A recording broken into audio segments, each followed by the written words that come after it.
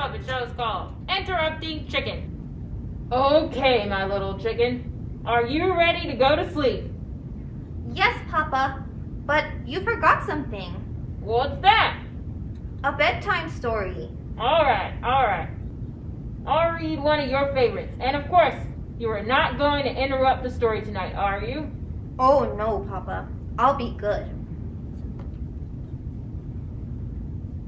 Hansel and Gretel were very hungry. Deep in the woods, they found a house made of candy. Nibble, nibble, nibble. They began to eat the house until the old woman who lived there came out and said, "What lovely children! Why don't you come inside?" They were just about to follow her when... Out jumped a little red chicken, and she said, "Don't go in. She wants to eat you." So Hansel and Gretel didn't go in. The end. Chicken? Yes, Papa?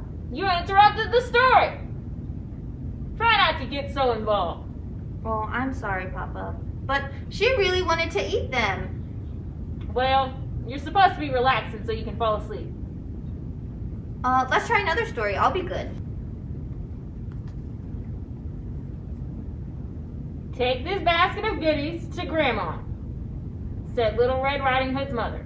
But don't stray from the path. The woods are full of danger. Little Red Riding Hood skipped along through the deep woods. By and by, she met a wolf who wished her good morning.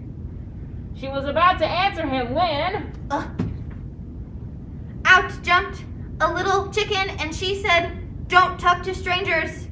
So Little Red Riding Hood didn't. The end. Chicken? Yes, Papa? You did it again. You interrupted two stories. You're not even sleeping. Oh, I know, Papa. I'm sorry, but he was a mean old wolf. I know he was, but you need to get back into bed. Oh, okay, Papa. Let's try one more little story, and I'll be good.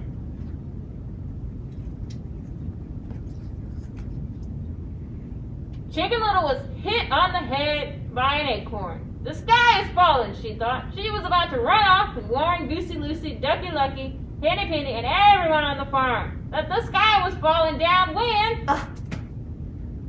Out jumped a little chicken, and she said, "Don't panic. It was just an acorn." So Chicken Little didn't. The end. Chicken? Yes, Papa? You did it again! Oh, Papa, I couldn't let that little chicken get all upset over an acorn.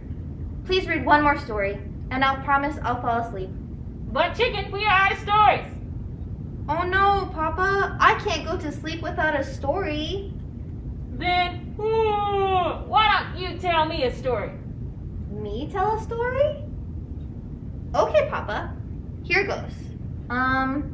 Once there was a little chicken who put her papa to bed. She read him 100 stories. She even gave him warm milk, but nothing worked. He stayed wide awake all